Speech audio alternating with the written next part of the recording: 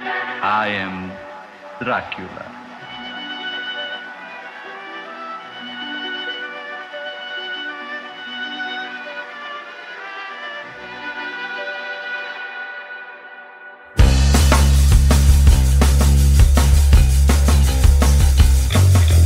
To die, be really dead, that must be glorious.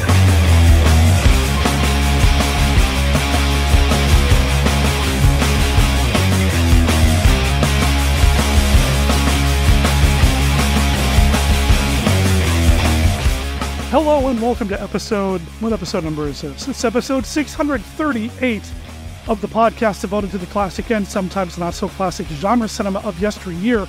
I'm your writer, host, and producer, Derek M. Cook, welcoming you either back to the show if you're a longtime listener, a returning listener, or welcoming you to the show for the very first time. Whatever the case, I'm glad you tuned in. I'm really excited about this week's episode because we've got a lot going on. Of course, we've got the main subject of the episode, and we'll talk about that here in a second, but we've got a look at Return of Ultraman through Mark Natsky's Beta Capsule review. We've got Kenny's look at Famous Monsters of Filmland. I have an email from a listener and the return of the Weird Wednesday report from Jeff Polier, and there's just so much to get into that I almost forgot to tell you about the music you're hearing right now.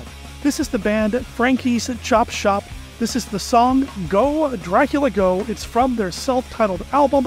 You can find them at frankieschopshop.bandcamp.com. Frankie's is spelled Franky's, and then chop.bandcamp.com, or look them up on Facebook, or follow the link in the show notes. There's a reason why we're playing Frankie's Chop Shop this week, and, well, I'll tell you about that at the end of this episode. So what is the main topic of conversation this time around? Well, we're welcoming back Monster Kid Radio irregular Bryan Clark.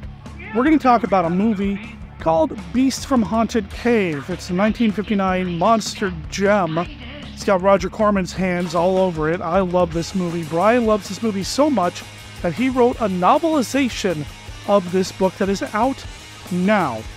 There is a link in the show notes over at monsterkidradio.net where you can click on a button to where you can go and buy the book directly from Amazon, but it's part of our Amazon affiliate relationship with Amazon, and it helps us out a little bit. If you buy the book, please consider buying the book through this particular link. Again, check it out at monsterkidradio.net. Bryan's going to tell you about what he went through to write the book, and of course we're going to talk about the movie itself, and because I'm a fellow writer and a fellow creative and fascinated by writing monster stuff, some writer talk kind of crept into the mix as well. So stay tuned for that. Before we get to that, the Beta Capsule review and Kenny's look at Famous Monsters of Filmland and the Weird Wednesday report, like I said, we have a piece of email from a listener by the name of Diego. Diego writes in, "Good day. Just finished your last 41 episodes and I had a few comments and a question. Comment 1, thank you for the TV horror host episode with Lord Bloodraw. As a kid growing up in Florida in the 70s, I had the ultimate horror host, Dr. Paul Bearer." I'm going to interrupt here. I've seen some video of Dr. Paul Bearer. I believe I've seen it on YouTube. I can't remember exactly where I saw it, but that looked like a lot of fun, man. I am so jealous of people who grew up with a horror host because I didn't have one. So my fandom of horror hosts comes from being a relative adult and discovering horror hosts later in life. I love them, though. I have yet to find a horror host that has just so good. So good. Anyway, he continues. Thanks to Kenny for reading Famous Monsters of Filmland issue number 144. Now I have to go and get a copy of something for myself. That's awesome. Kenny's doing the good work there. Alright, Diego continues. 2. Going back a bit. I thought there was an episode where the movie Horror Express was mentioned. I just watched it and was impressed and, more importantly, enjoyed the movie. Has Horror Express ever been reviewed on Monster Kid Radio, and if so, which episode? So, Horror Express has come up in conversation, I'm sure, but specifically, episode 512, March of 2021, I had author and historian, commentarian, Troy Howard was on the show, and we talked about Horror Express. Horror Express is a movie that came out in the 70s. It is so good. It's Christopher Lee, it's Peter Cushing, it's monsters on a train, it's Telly Savalas, and he's awesome in it. So yeah, we did cover it back on episode 512. I'm sure it'll come up again at some point. You know, we had Scott Glancy on the show not too long ago. He loves Horror Express, and he actually brought up Horror Express as a possible movie to talk about here on the show. But because we had talked about it at one point a couple of years back, I wanted to hold off. But yeah, Horror Express, good stuff. Episode 512. Let's finish up the email with his third point. Thank you for the show. Just started listening a few years ago, and I'm enjoying the ride. Wish you well. Diego, thank you for writing in, and I wish you the best as well. I hope you're having a great October and Halloween season so far, and I hope you continue to enjoy Monster Kid Radio, either through the archives or the new stuff that we're doing. Listeners, if you want to write in and be part of the show through listener feedback, please email me at monsterkidradio@gmail.com or call and leave me a voicemail at area code 360-524-2484. I'll go over that again at the end of the show, but that's also on our website. Again, that's monsterkidradio.net. Let's go ahead and give Frankie's Chop Shop a break. We'll get back to this song, Go Dracula Go, at the end of the episode in its entirety. But to get to that, we've got to get through everything else, and there's a lot to get to, so let's do it.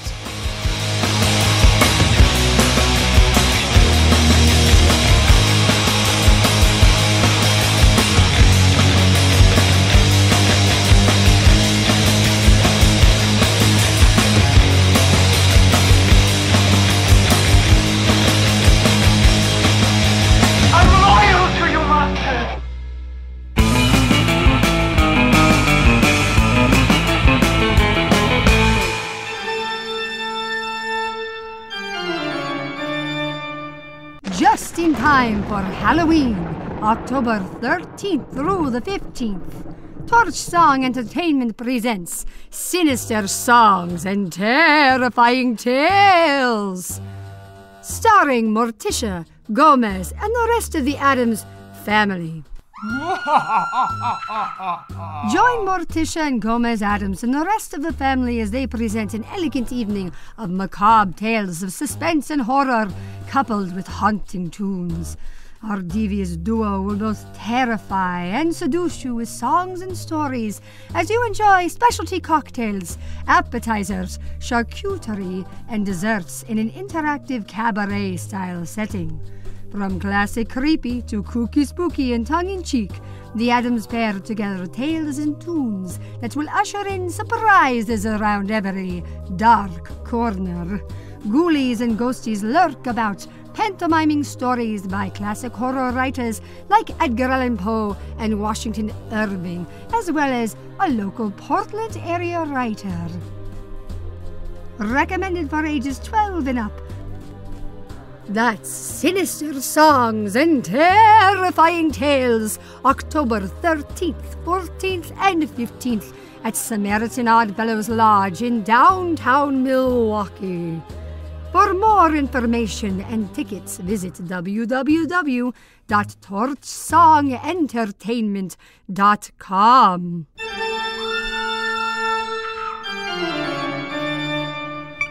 But the room was quiet. Had it been a nightmare? What woke him? Was the candle in the antique mirror moving? Was there something standing by the curtains? Was he mad? Ah! The Crimson Cult. So terrifying they won't let us tell you about it here. And on the same bill, Horror House, a nightmare combination of shock and terror. See them together for the first time, but don't see them alone. Rated GP.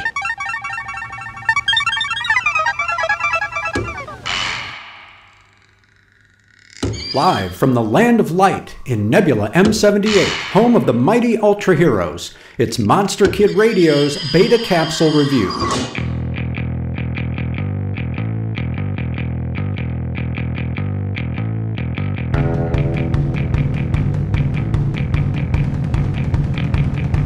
Return of Ultraman, Episode 31, In Between Devil and Angel. Original air date, November 5th, 1971. Captain Ibuki's daughter, Minako, visits MAT headquarters with a friend named Taro. The boy immediately strikes Go as odd, so naturally, he's tasked with looking after the children. While taking them on a tour of the facility, an alien voice speaks telepathically through the boy, identifying Ultraman and communicating his intent to kill him, then launch an invasion of Earth. The alien predicts that when Ultraman defeats decoy monster Pluma, he will die, and that if Go says anything, he'll be thought of as insane.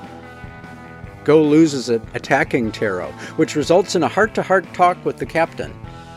Coming extremely close to divulging his biggest secret, Go describes what happened, and Captain Ibuki accepts it as plausible, yet refuses to forbid his daughter from befriending Taro.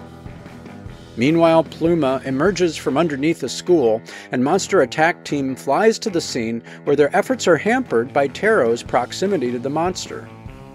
The boy is rescued and hospitalized, but when Go pays him a visit, he responds to the alien's taunts by assaulting Taro again. Captain Ibuki orders Go to remain at headquarters, but when Pluma reemerges as forecast by the alien, he joins the fight, although the cost may be his life and Ultraman's. Episode 31 is an exercise in suspense, most especially during the dialogue scene between Go and his captain, in which Ibuki almost puts the pieces of Go's secret identity together himself, and Go seems very close to making full disclosure. The other great buildup happens as Go must decide whether or not to transform, risking the accuracy of the alien prediction. It is rather disturbing to see our hero Go twice attempt to inflict serious harm on a child, which we know is not actually a human child, but still. That tension is a deliberate, provocative choice on the part of the show, which is evidently trying to say that kids are capable of both evil and good, as suggested by the title, In Between Devil and Angel. For Monster Kid Radio's Beta Capsule Review, this is Mark Mansky reporting.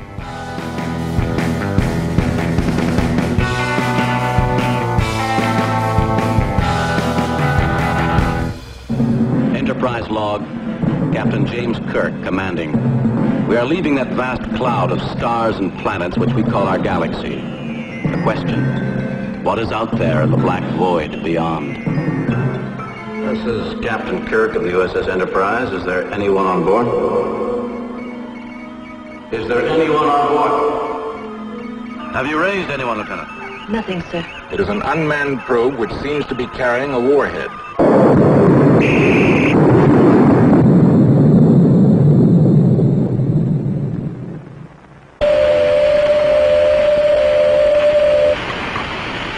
William Shatner stars as Captain Kirk, and Leonard Nimoy as Science Officer Spock on Star Trek in color.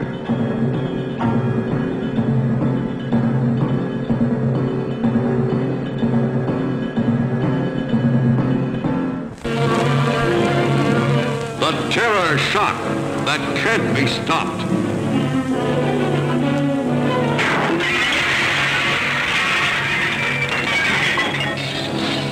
You're not God. You're not even human. You murdered those men, and you made me a murderer, too. Weird experiments of accursed scientists turn human beings into living, hybrid hell monsters. Now you hold hands with the devil. Now you run. Run for your life from the terror, the torment, the torture inflicted by Satan's ambassador of evil.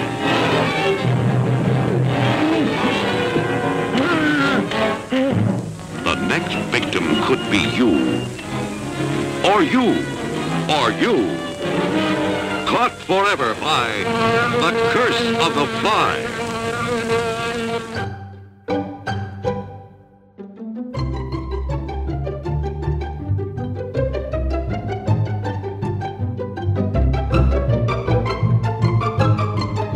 Hello, Derek and the Monster Kids. This is Jeff calling in with a Weird Wednesday report. The Joy hasn't had Weird Wednesday in quite some time, and still didn't, but I was there on Wednesday the 27th of September and did see two weird movies. The first was 1953's It Came from Outer Space in glorious 3D. I'm not using hyperbole when I say glorious. It's some of the best 3D I've ever seen. One of my romantic partners, JJ, was with me, and she was also impressed, especially by the falling rocks and boulders. This is my second week in a row seeing a movie starring Richard Carlson and directed by Jack Arnold, since the Joy had just played Creature from the Black Lagoon as a double feature with Jurassic Park. To the best of my recollection, this is my first time seeing It Came from Outer Space. I was quite impressed. The cast is solid and the acting is good by 1953 standards. Perhaps the most recognizable face among them is the young Russell Johnson, better known later as Gilligan Island's The Professor, playing a telephone lineman and also one of the aliens in disguise.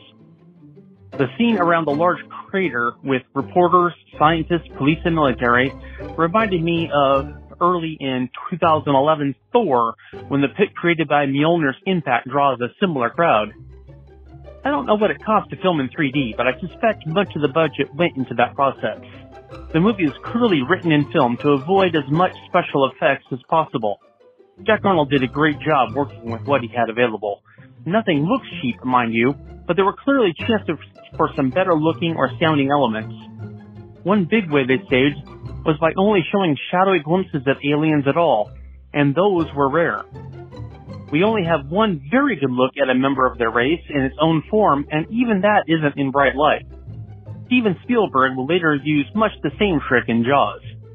One inexpensive special effect they used quite a bit was to put an inflated cover over the camera lens to distort the picture and provide us with how the aliens see.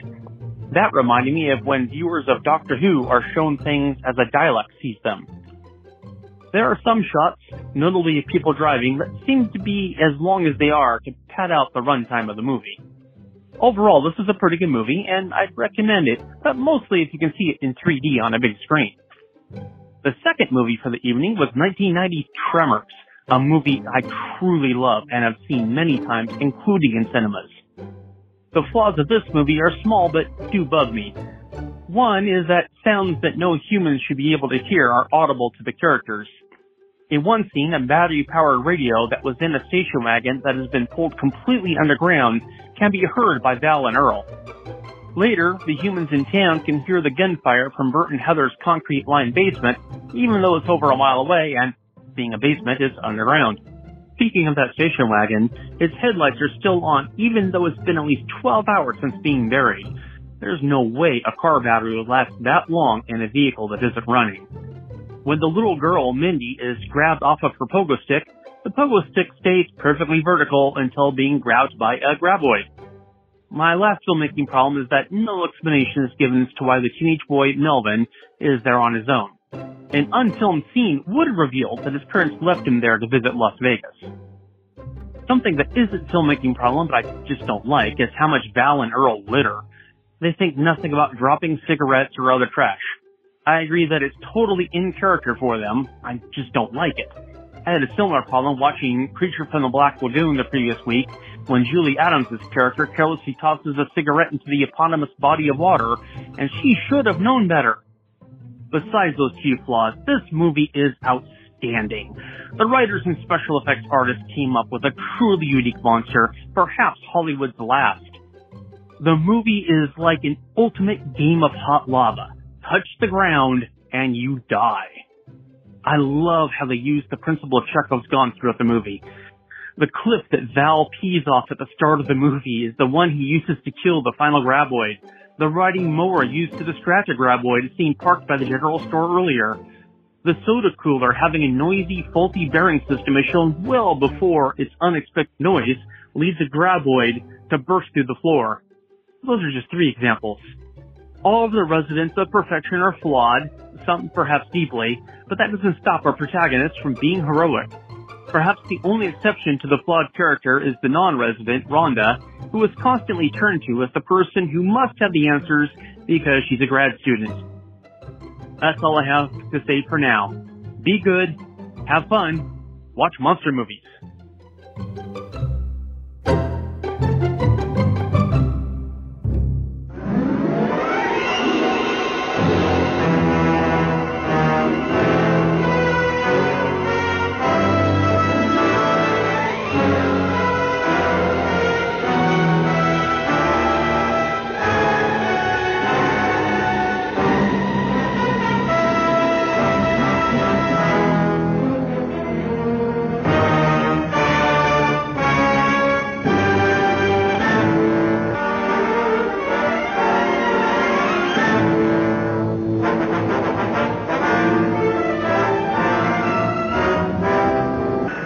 Came from Outer Space is a picture that you'll long remember for its blending of science and fiction, for its eerie terror, and for its story of an invasion from another planet that's almost beyond imagining.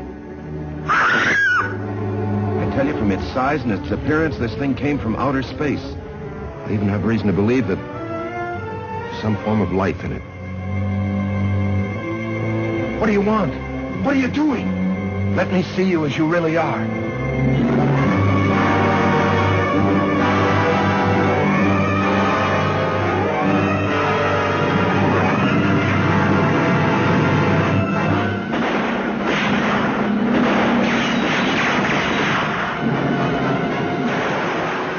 Edgar Allan Poe's Tomb of Ligeia. Poe considered it his masterpiece.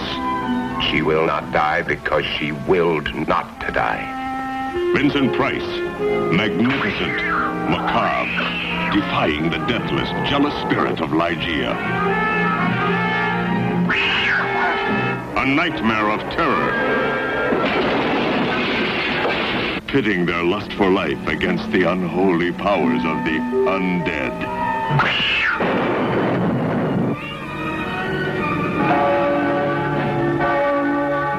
The undead attack the living. A wondrous world of maddening horror.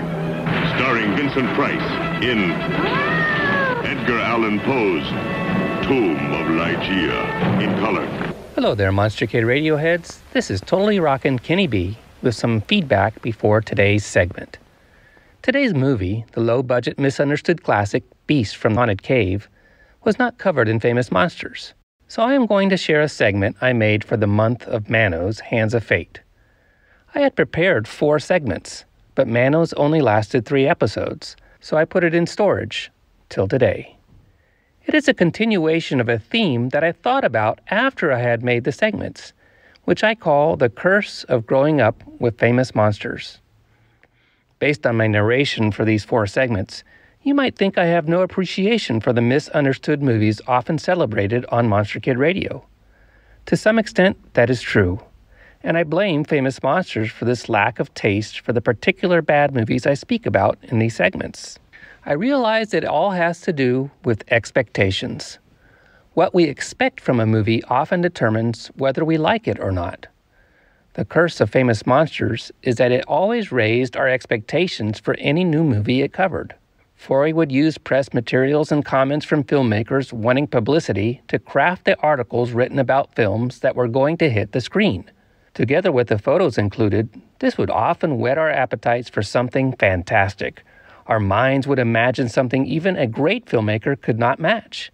And when we finally saw the movie, we sunk into great disappointment. We became tween-age cynical critics of bad cinema that had been promoted by FM, because Forey made us believe we were going to love what was put on the screen. FM often failed us in this area.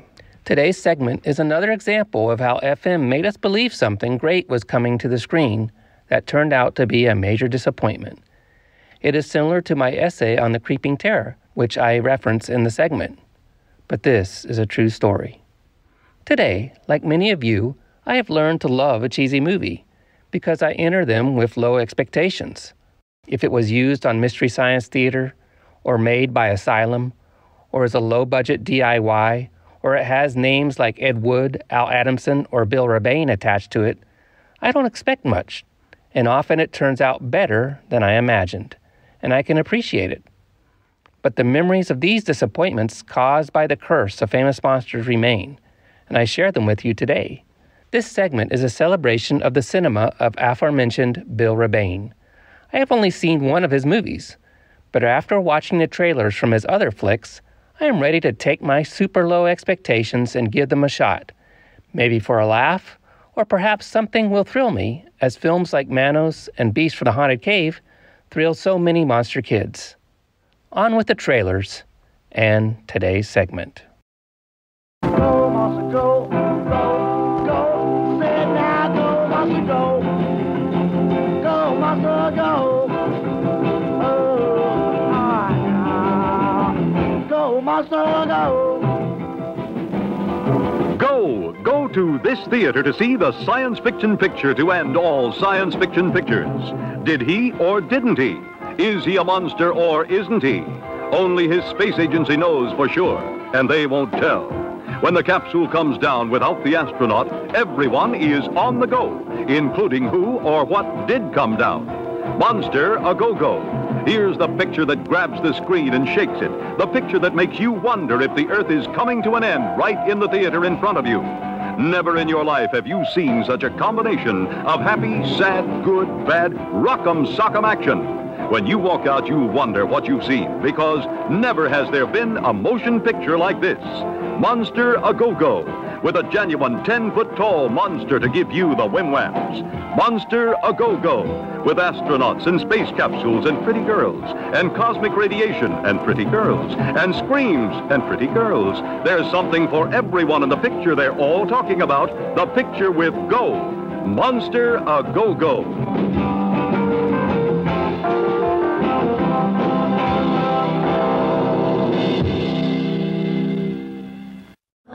Was it Arak? Was it Arak? One man's obsession turns the cold north into a blazing battlefield. The Capture of Bigfoot, not a documentary. The Capture of Bigfoot, now playing at a theater near you, rated PG. Hello there, Monster Kid Radioheads. This is Kenny with a look at famous monsters of filmland. This month, we are taking a closer look at the misunderstood classic, Manos, Hands of Fate. This film was never covered by FM, but it wasn't because Forey was shy about featuring misunderstood films. In fact, the pages of FM were filled with photos and articles of any movie that wanted to promote itself in famous monsters. This month, we will take a look at several of them and see how FM sung their praises. Most of the time, sight unseen. My encore essay for Creeping Terror was made up. The article came out of the year I was born, but I was inspired by my actual reaction to a film covered in FM 127 from August of 1976. In it was a preview of the all-star giant spider invasion. Its 5 pages and 7 photos whetted the appetite of this lover of all things giant monsters, and I was thrilled to go see it. I never forget sitting in the Valley River Twin Theater in Eugene, Oregon, mouth open in astonishment at the horror of filmmaking I was watching. Craig and I could not believe it, and our 12-year-old critical minds panned the film like a 49er pans for gold. What a disappointment. I didn't rip up my copy of FM 127, but I was tempted. Fortunately, all was not lost, as the second feature was the Saul Bass weirdly atmospheric classic Phase 4, about super-intelligent ants. Let's hear how FM tricked me into wanting to see the travesty that is the giant spider invasion. When plans were made to film the giant spider invasion, Chicago-based special effects man Bob Millay was contracted by Group 1 to create the crawling monstrosity. An agreement was reached and the delivery date for one giant spider was set. All too soon, filming began in the backwoods of Gleason, Wisconsin. 6 weeks of actual shooting, and the day arrived when Bob was to bring his super prop. According to Brandon L. Chase, president of Group 1, when Bob was met at the airport, he arrived with only 2 luggage-sized suitcases and no giant spider. Panic set in. We had a set shooting schedule, and each day's delay cost enormous amounts of money. Bob assured everyone that the situation was under control. He explained that it was impossible for him to travel with a 50-foot spider, which, when completed, would weigh 5 tons. Arriving at the farmhouse set, Bob Millay asked for aluminum tubing, wire mesh, and other raw materials, which were all available at the local junkyards. Then he revealed his enormous, detailed plans for building the giant spider. He hadn't been kidding. In 4 days, with the help of 10 people working 24 hours, the special effects genius built 2 giant spiders using second-hand parts from plumbing supply houses and junkyards. Steel beams were used for the framework, and wire mesh encased the driver sitting in a Volkswagen chassis. The 8 legs, each 15 to 18 feet long, were composed of steel tubing with a man inside each leg, needed to move each leg independently for a realistic effect when crawling. The spider's fur was taken from fake fur coat material, so when a breeze would blow, the fur would ripple realistically. Bob Millay also performed some stunts in the film, such as racing a motorcycle into flames and crashing a car into a gasoline station. Many stunts are more dangerous than they look. For instance, when the spider blew up at the end of the film, 2 crewmen were hospitalized because they stood too close and suffered severe burns. According to Joseph Mass, international advertising manager for Group 1, real tarantulas were used in certain portions of the film. They had to be trucked from Arizona, since airlines don't allow this type of transportation. At great expense, they had to also be kept warm. The special effects men were responsible for the trucking. How does one direct spider actors? Interestingly, spiders are made to move by directing jets of compressed air in the desired direction. Harmless to spiders. At the end of the picture, the giant spider was destroyed, but 2 were built. The other one is being kept in storage. Anyone need a 50-foot spider? That is all for this week's look at famous monsters of Filmland. We will have more next time. For MKR, this is Kenny saying adios.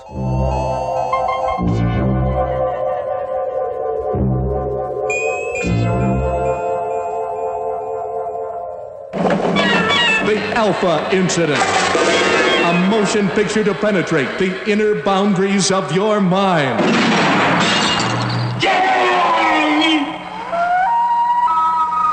The Alpha Incident. I've never seen anything like this before.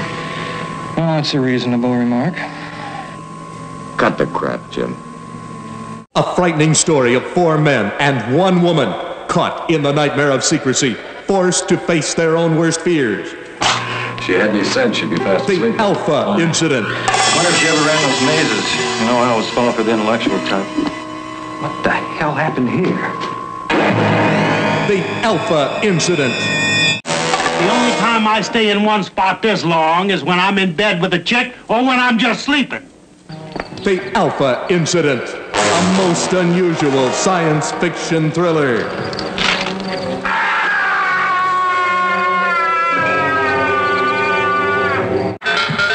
Where does science fiction end and science fact begin? 5 people. You will never know until you see The Alpha Incident.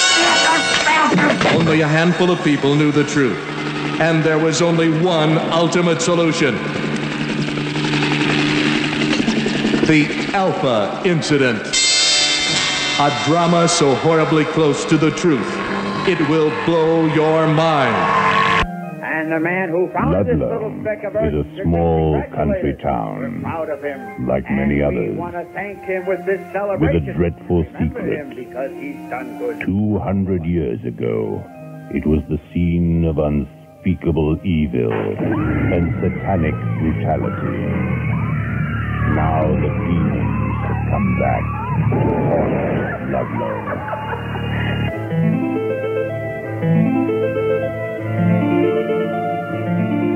Every time the harmonium plays, another victim is slaughtered. Don't worry, this won't have the bit. Dare you unleash the demons of Ludlow?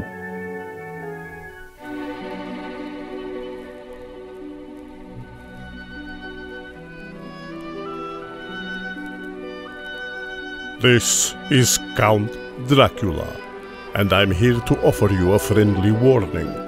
Derek and his guests often get excited, and occasionally this results in revealing key plot points of the movies they're discussing. You know how the children of the night, monster kids can get sometimes. So consider yourself warned, and don't come begging to me to kill them for their transgressions afterward. I have more pressing issues to take care of, like that pesky Van Helsing. Listeners, I'd like to welcome back to the show. You know, I start every conversation with somebody that comes on the show with this. You all heard me at the beginning of the episode say who's going to be here. It's Bryan Clark, Monster Kid Radio irregular, fellow author. Welcome back to the show, man. Oh, thank you so much for having me back again, and just hot on the heels of Frankenstein Conquers the World. And the first time I'm here talking not about a kaiju thing. That's right. Yeah, are you going to be able to handle it? How are we going to handle not hearing the screonk in the background and everything? We'll make do. We'll make do. We'll make do. We'll make do. Well, we got a decent monster to talk about anyway. Maybe not as big, but still kind of cool. It is very cool. I like it a lot. So do I. I've watched this movie a lot over the past several years for a number of different reasons. Sometimes just because I like watching it. Not because I'm talking about it on the show, not because I'm using it for inspiration for something that I'm working on. It's a fun one, and we're talking about the movie Beast from Haunted Cave. Break trail with 4 men and a girl to the territory of the 4 men who live by killing. A girl who has experienced so much that only sadistic brutality can thrill her.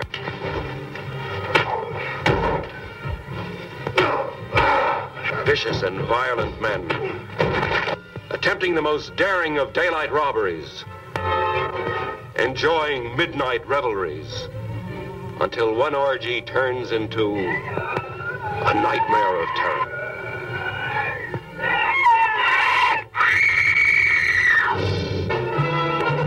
Ride the ski lift to the very top in thrills. What I saw you wouldn't believe. Watch men who deal in death meet and fight the invincible Beast from Haunted Cave. It's pretty darn cool. It's from 1959. It came out of Film Group, which was Roger Corman's group. They were responsible for a handful of, well, I'm going to call them classics, whether or not they appear on those 50 packs from Mill Creek or not. I'm going to call them classics. A number of movies came from Film Group before he moved on to doing other things and working for other people. This isn't Corman directed, and technically I don't think he's even credited as a producer, is he? No, this one is credited to Gene, although there are varying reports of Roger's involvement behind the scenes. I think he probably did more than his fair share on this one, but he was busy directing another movie at the time they were making this, so he couldn't be around the whole time. And this is a monster movie set in the Black Hills of South Dakota, actually shot on location, which is kind of cool. Granted, they were out there shooting something else kind of concurrently around the same time, and Roger Corman being the budget-conscious director that he was, penny-pinching director, filmmaker that he was. We got the people up there, you got the crew up there, let's shoot another movie, and we'll put a monster in it, and there you go. That other movie being Ski Troop Attack, which also features Michael Forrest, who's the lead of Beast from Haunted Cave, who's great, by the way. I love Michael Forrest. I've had a chance to meet him a couple of times over the years. It's been a while. I'm sure he doesn't remember meeting me, but I've met him a few times. He's a big dude. Now, I'm a big dude, but Michael Forrest is a big dude. He is imposing. He's a large man, and it was pretty intimidating to meet the guy. And he holds his own in this film. Like I said, he's one of the leads in this, probably the lead in this. The protagonist, the good guy, Gil, the ski instructor who is getting involved in some shenanigans with some folks that he doesn't know are, well, thieves.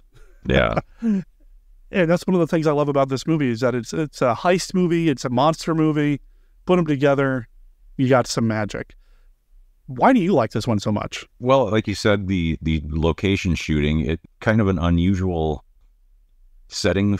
It's not an unusual setting for a monster movie in that you would expect it to be a Bigfoot movie, but it's kind of an unusual setting for a cave monster spider creature movie being shot in South Dakota in the dead of winter.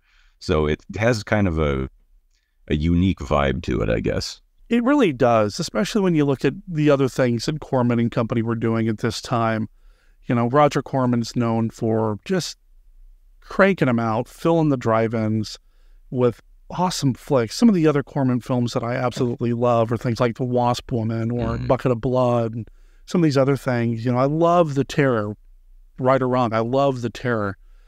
Another movie that was shot incredibly budget conscious. But this one, it has that unique monster in it. Mm-hmm. It's got everybody's trapped in a location, ship in a bottle kind of story. It's got the heist stuff going on. I used to say this when I was doing the zombie movie podcast, that the best zombie movies aren't about the zombies, it's about the people dealing with the zombies. Mm-hmm. And this one has some really cool character interactions. It does, yeah. While they're dealing with the fact that there's a monster about. Something about this one in particular, but pretty much any Corman movie, is they're always a little better than they need to be.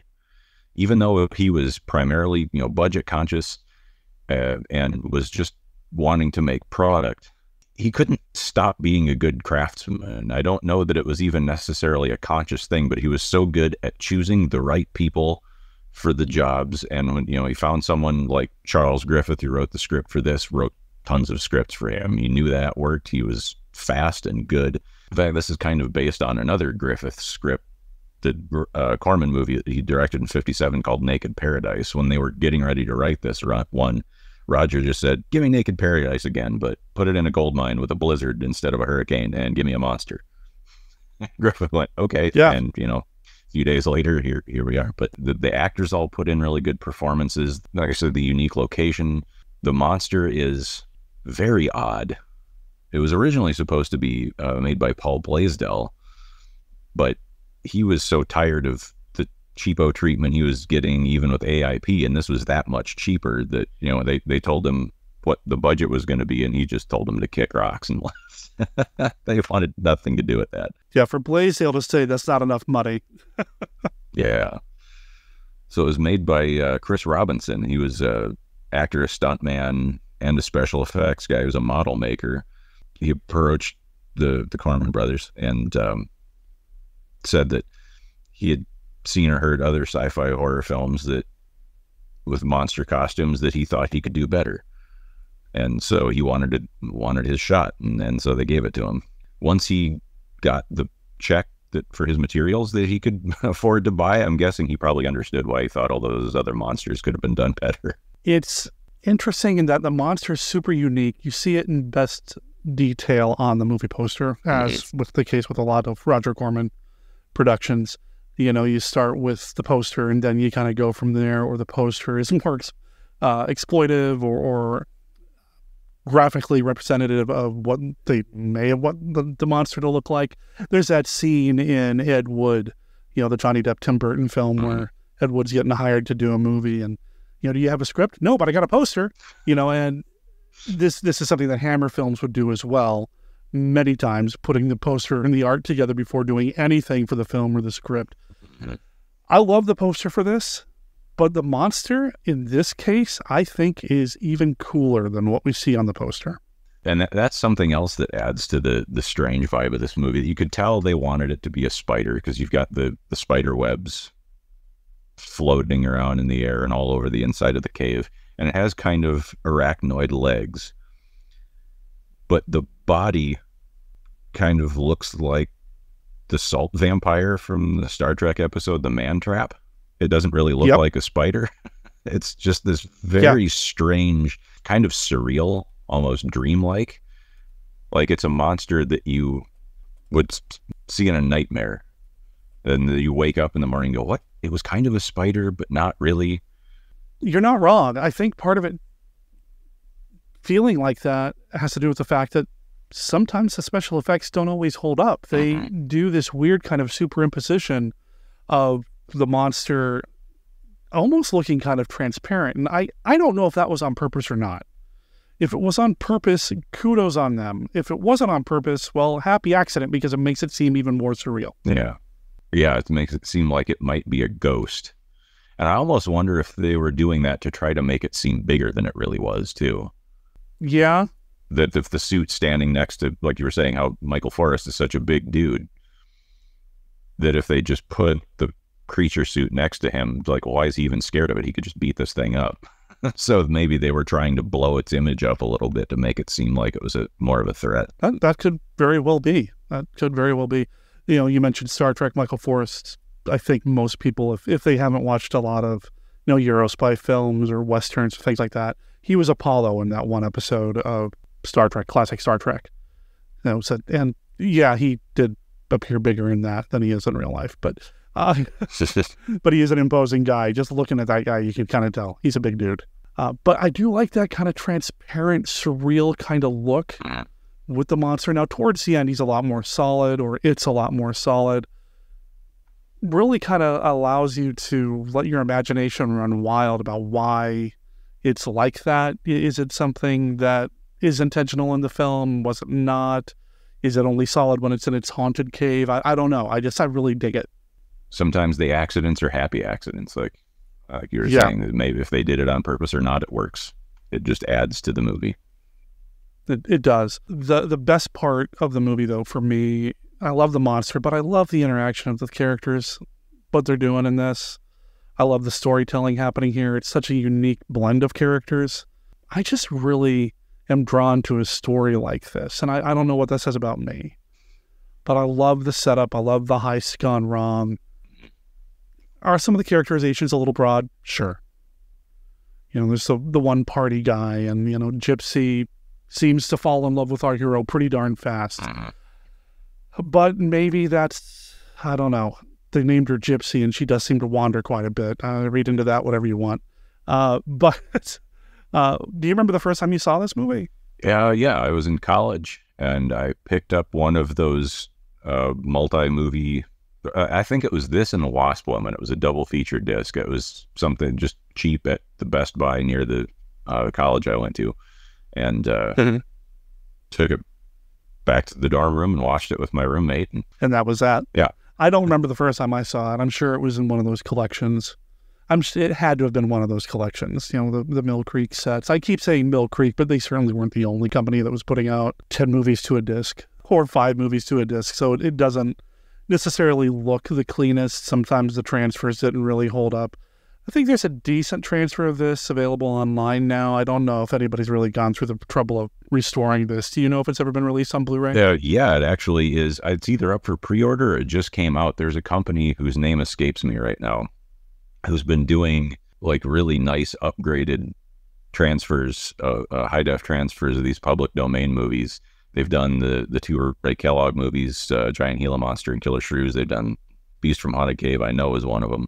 I forget some, but they've got, I don't know, probably a good half dozen titles out at least. And that, you know, they have commentary tracks. I think Courtney Joyner's worked on some of them. The Monster Party guys have done a commentary for them.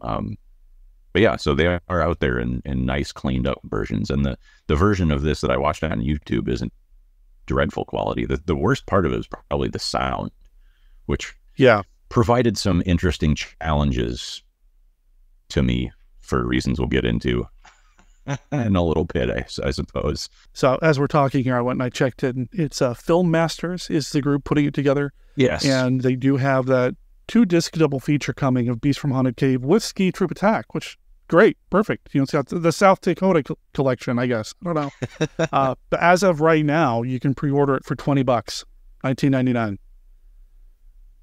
which is pretty cool. And it looks like, you know, they did their best to clean it up and make it look good. So yeah, and it's nice that they put some extra features on these, because like all these public domain movies, anybody can throw out the worst quality copy on that and 20 other movies on one disc, and they're terrible. So you would think you wouldn't have much impetus to spend $20 on a Blu-ray of it, but then you get a commentary track or maybe a little documentary or something, some added value to. And I love that stuff. Like, extra features tend to be the deciding factor on whether or not I will shell out for either a movie I don't already have, or especially upgrading something that I've already got on a different format. But if there's new extras, if there's a chance for me to learn something about the movie that I didn't know already, then I'll spend the money. Same here. I've been slowly cutting back on my stuff. I've got a lot of stuff here. When I moved, I realized I've got too much. So I've been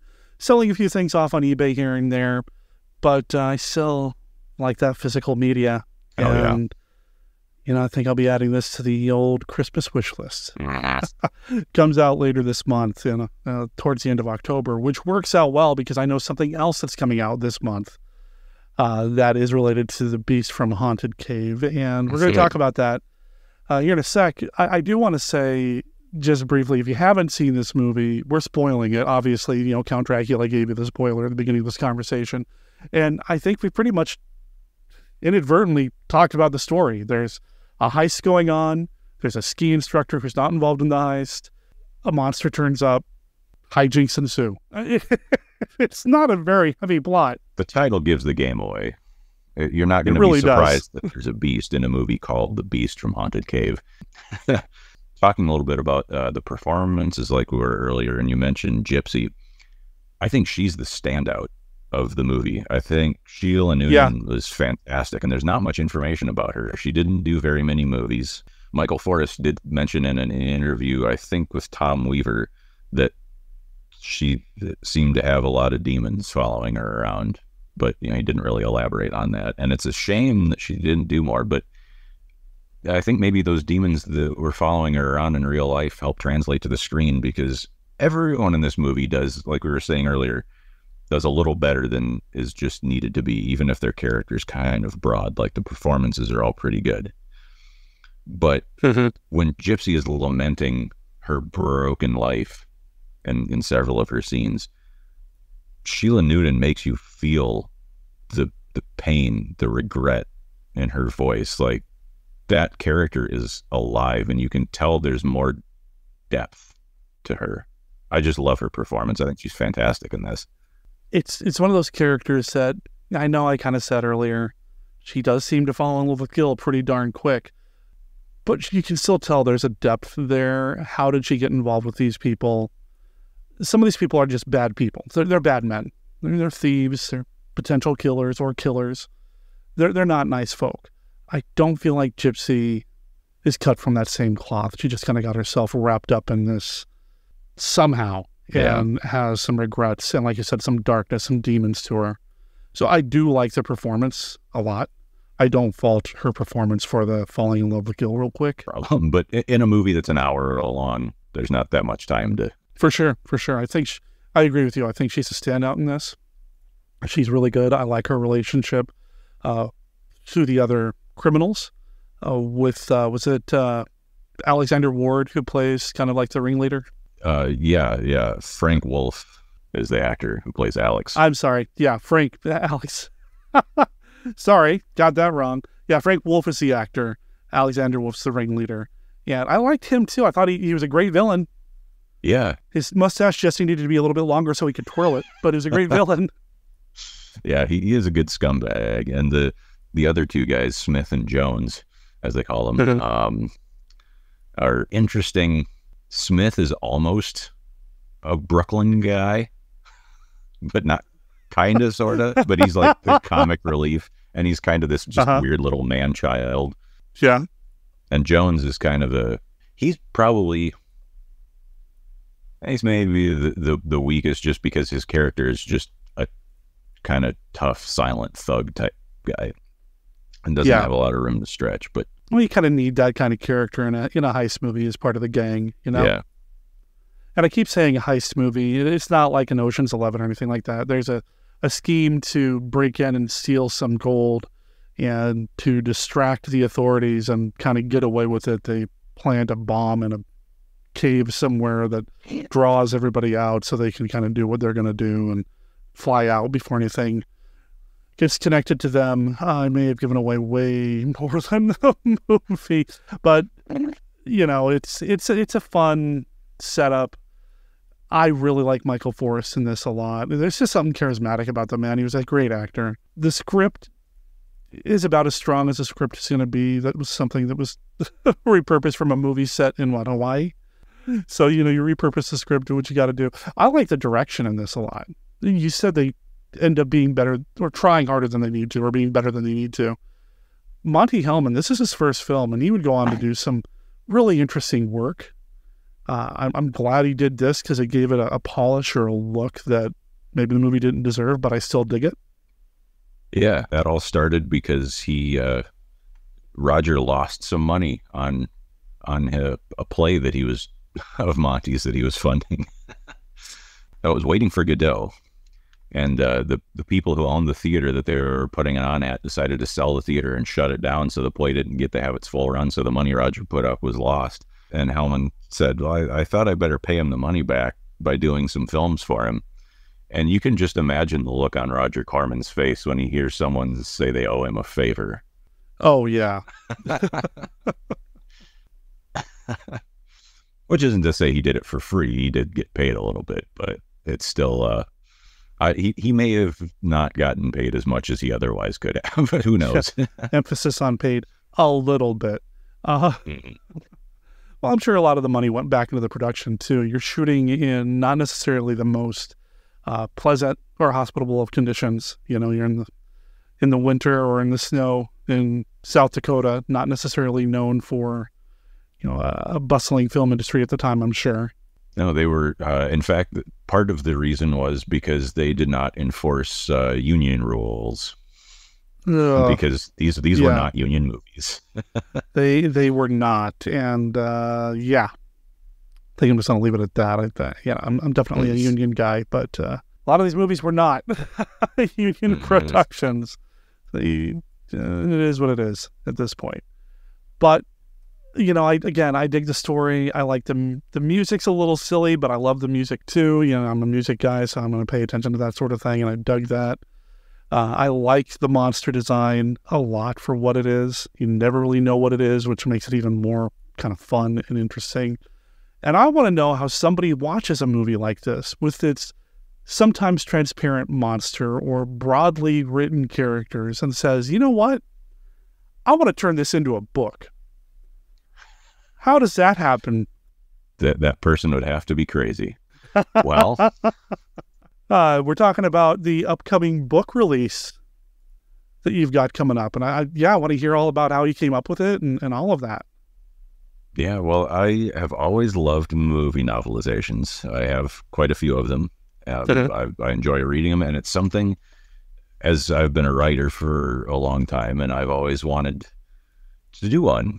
And I kind of never knew how you broke into that. And then I saw several other people in recent years having done novelizations of public domain movies and thought, well, now that's an idea. I'm going to do that myself. And I kind of just, put some movies and titles in a hat, reached in and grabbed one, and that was, not exactly that. I didn't really have a hat with titles in, but I just kind of picked Beast from Haunted Cave because it was one that I've always liked. It's fairly short, so it would be a good starting point, I guess, to kind of learn a little bit about the form and kind of figure out the mechanics of it before I tackled something bigger than that. And it's a brief movie. There's not a ton of character development, so there was a little bit of room to add things, which also became a bit tricky because the length wasn't there. So it's not a terribly thick book. I did a little making of piece to put in the back of it to add a little bit of extra value to it. That's what I was talking about earlier when I said the sound quality on the print on YouTube isn't very good because, to my knowledge, there isn't a script of this out there anywhere. So I wrote the novelization by just watching the movie in very tiny chunks over and over again on YouTube and transcribing the whole thing. Oof. And there were moments where I had to turn the volume on my laptop all the way up and stick my head right next to the speaker to try to figure out what someone was saying because the sound was so blown out. But yeah, it was a lot of fun. I think it turned out pretty well. And so it's out on Amazon now. And I'd been working on this for a while. I'd been pecking away at it here and there for probably about a year. And I'm going to be tabling with my short story collection at a horror convention called Halloween-a-Palooza in Ottumwa, Iowa, coming up here in October. And decided, well, that's my deadline. I want to have 2 books on my table. I'm going to finally finish this thing and get it out there. Having a deadline is a heck of a motivator. I've dealt with that myself.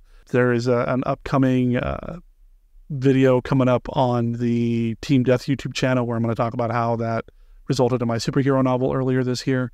So I totally understand that, empathize, and applaud that because it's hard, man, to sit down and crank something out like that with a deadline looming. Even if your deadline's not for like 6 months, a year, just knowing you've got to get it done could sometimes put some pressure on you. As a creative, I get it.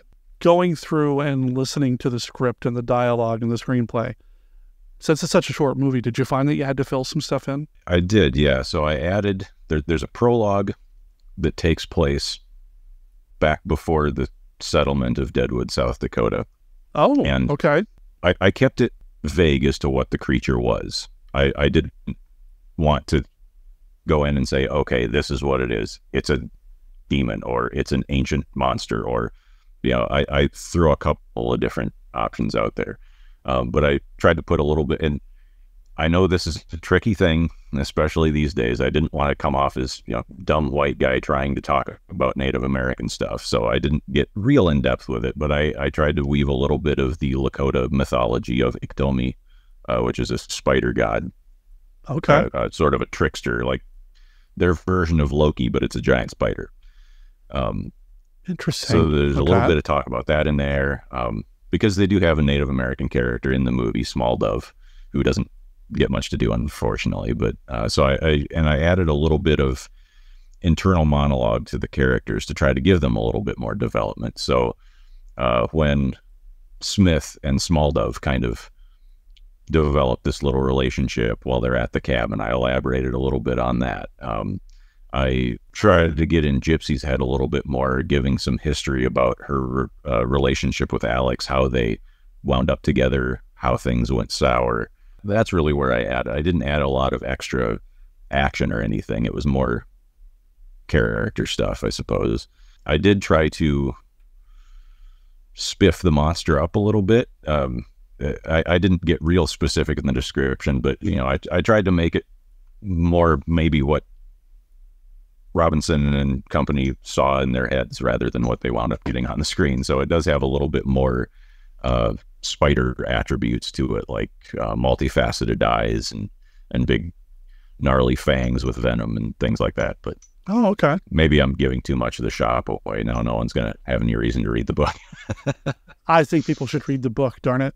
And again, as a fellow creative, I know sometimes it's hard to write the other, so trying to walk that line between, how much do we really talk about the Native American possible connections and that sort of thing.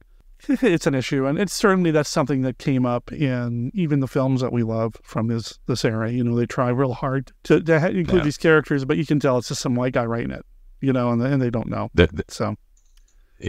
There is one moment where when they first get to Gil's cabin, Smith sees Small Dove and has this stupid freak out where he runs around yelling that he's going to be scalped, and it's just this really embarrassingly racist moment. And I did try to add a little bit of the other characters sort of sheepishly apologizing for his inappropriate behavior, trying to ameliorate the racism a little bit, I guess. That was that part is a little cringy. It was one of those, when I got to that part, watching the movie and doing the transcription, I thought, I don't remember this. How am I going to get around this? Yeah, right. Like, I don't want to just straight up put this in the book because I don't want to condone it, but it's still part of the movie. So where can we go with it that, just kind of stepping gingerly around that part, I guess. Yeah, exactly.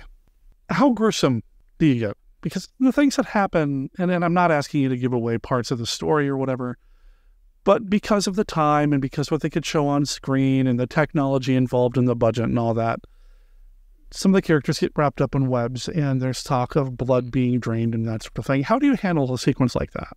That didn't really change very much because it's a classic movie, because of the era it's from and what was allowed on screen. You're saying I wasn't interested in turning this into some sort of gory, effects-filled 1980s splattery exploitation movie thing. I wanted to keep it pretty true to the feel of the film. So, there's some talk of that. There's blood being drank, but a lot of it is done with describing sucking sounds or something like, I think that kind of stuff is creepier anyway. If you're trying to be horrific, which I don't think anyone's going to read this book and have a hard time sleeping that night. But I wasn't about to change the tone because if someone is going in to read a novelization of a classic horror film, they're really going to be turned off if it's a splatterpunk story. You know what I mean? Sure. So no, and there's no. I think there might be one swear word in the whole thing. I kept all the language just as it was. I transcribed the dialogue pretty much straight up. So there's nothing in this that's going to offend anyone, I hope. Did you keep it the same time period in which the film was produced? I don't know if the film ever says, it is now 1959 and we're in South Dakota. I don't think they ever do that or anything like that. But do you keep it kind of set in this nebulous pseudo 50s, 60s time frame? Yeah, there isn't really anything in the movie that gives away the time.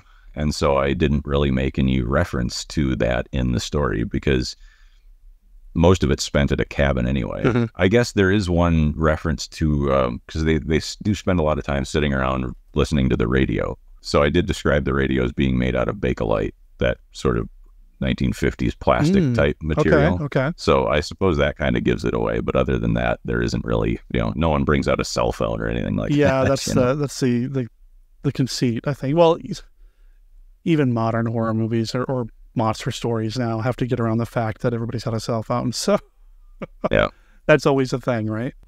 So I guess since the time period wasn't that important in the movie, it wasn't important to the book either. And speaking of 1959, I feel like, spirit of honesty, I need to call myself out. Oh here. no! So to give. Oh no! See, you told me you were going to do this too, and I was like, I don't know. Well, we'll see. I don't. All right, good. But you brought it up, so go ahead.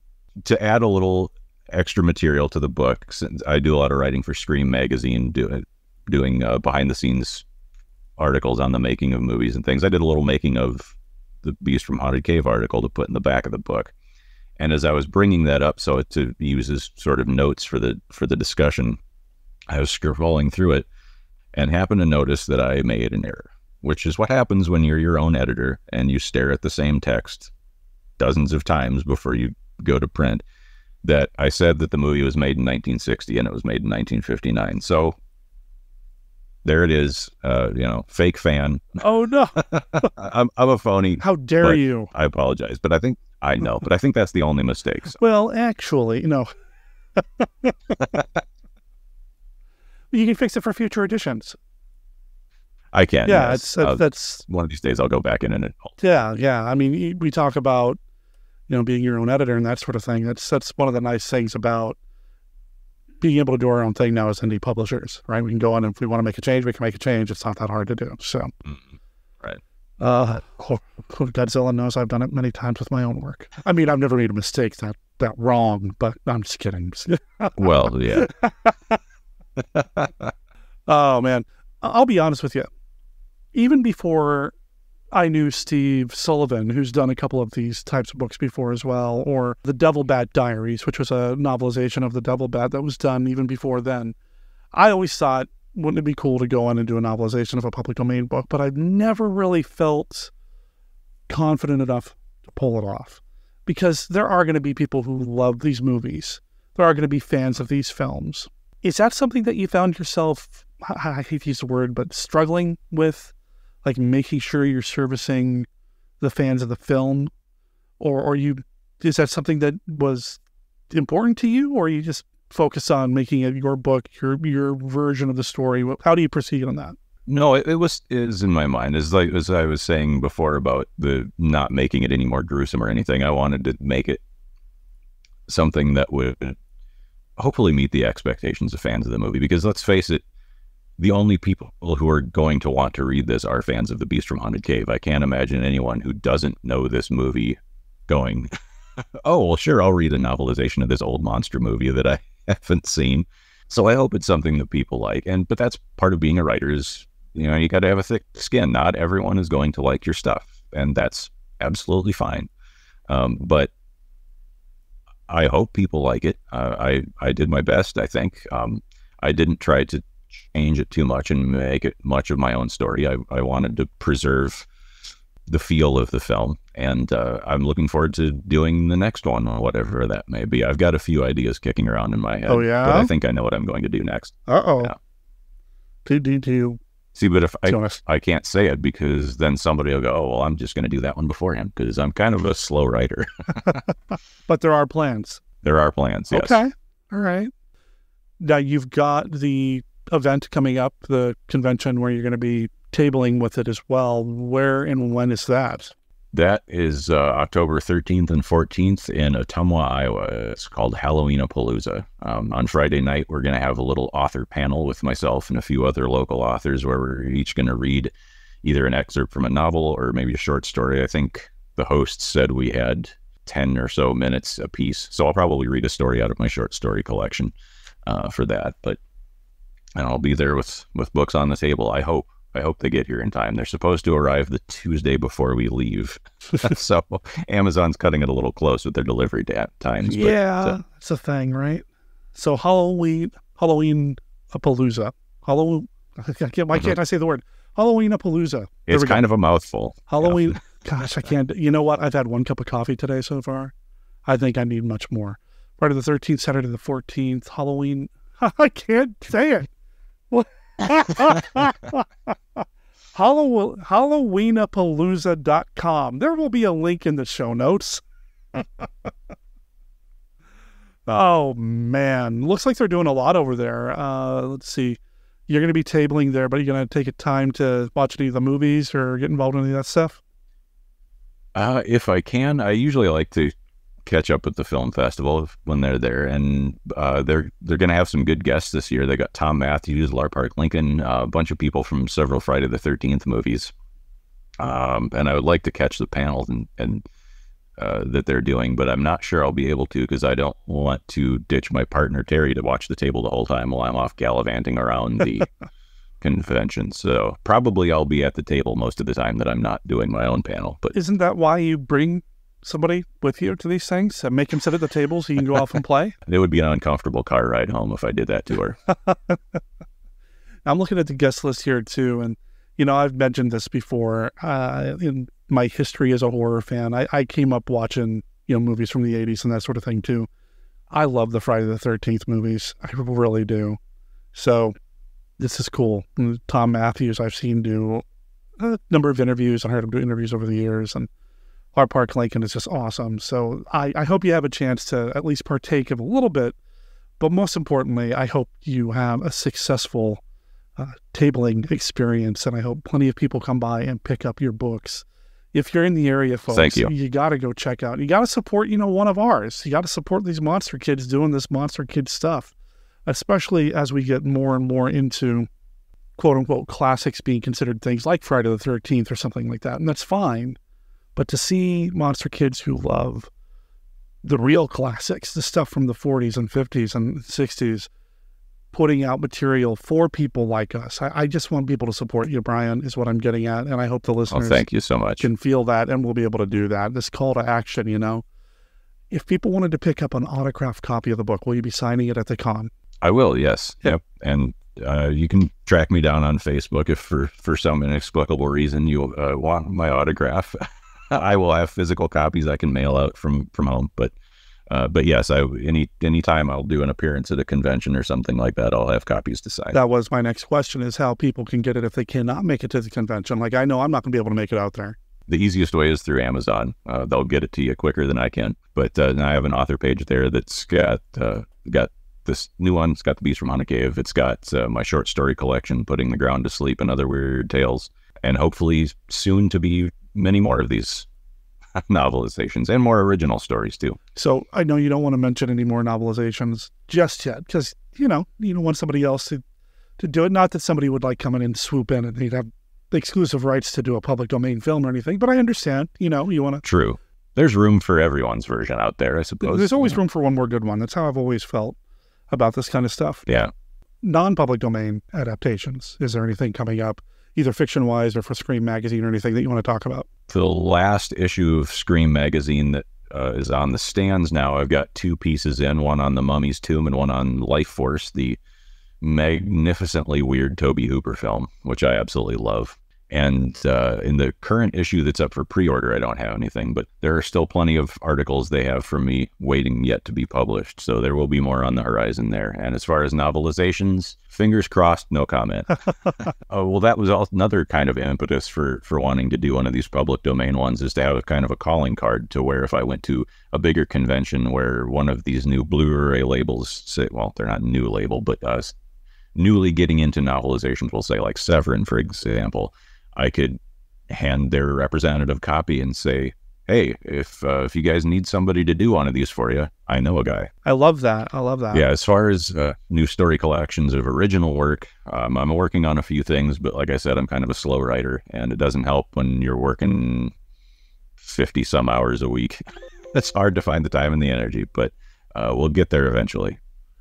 I've got a little thing that's kind of turning into more of a novella than a short story at this point, but we'll see where that goes. I both love and hate that for you. Mm-hmm. I've been working on a Mark Temple story for the next Mark Temple collection, and it was going great. And about 8,000 words in, I realized Mark has a much bigger story to tell.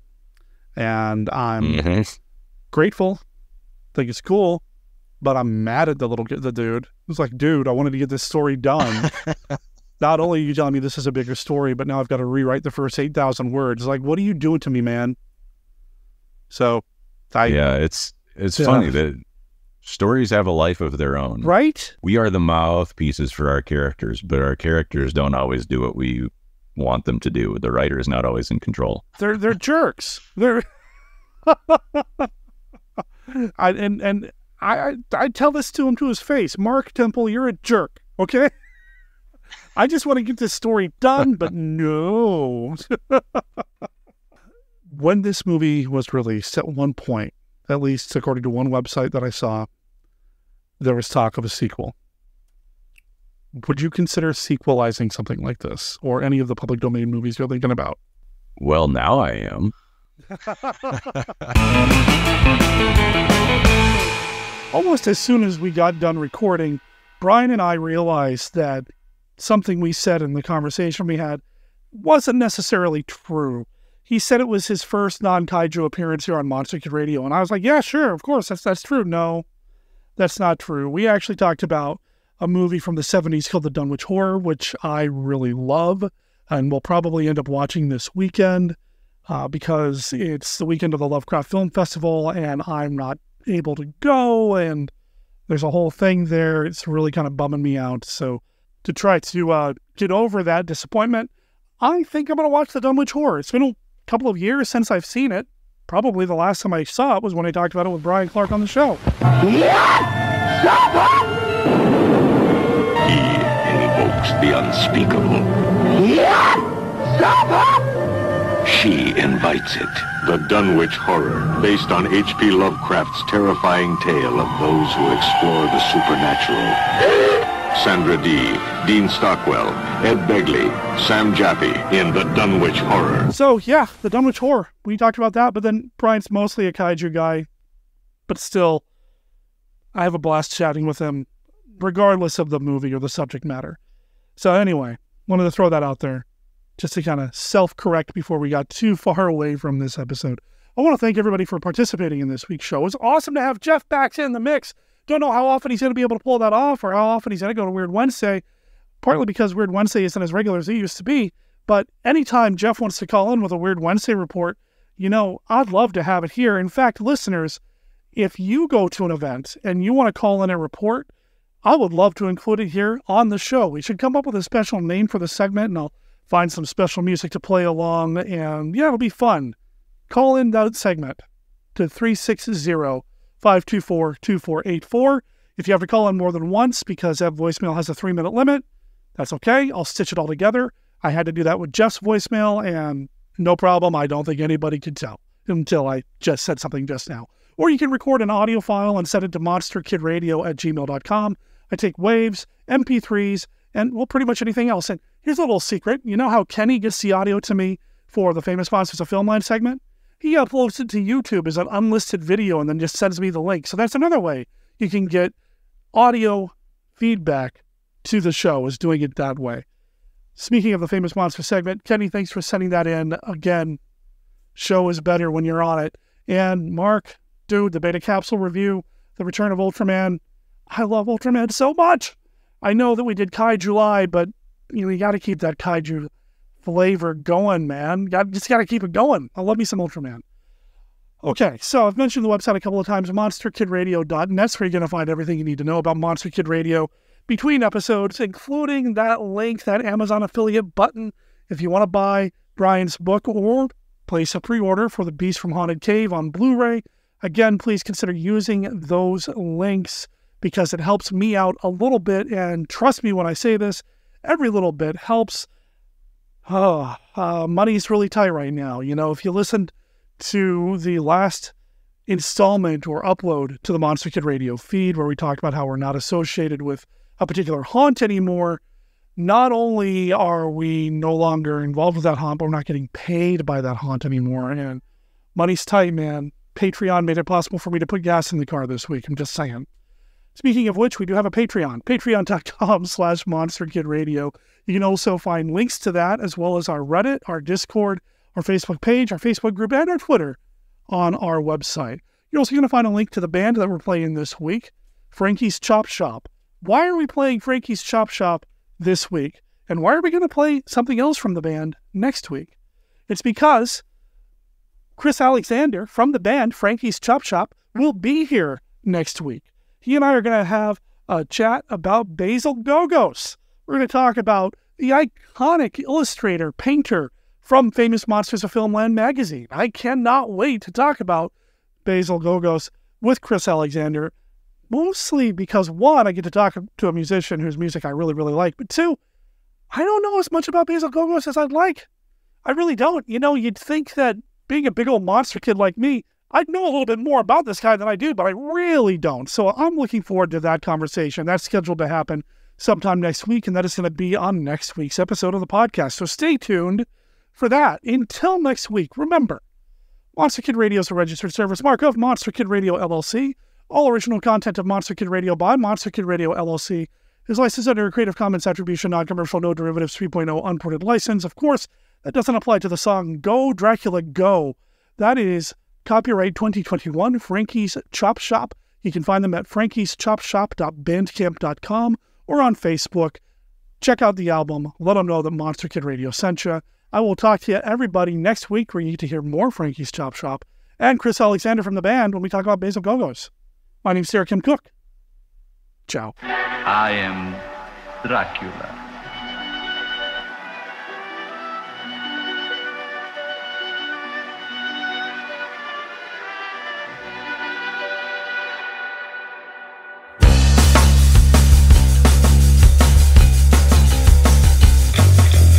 Die. Be really dead. That must be glorious.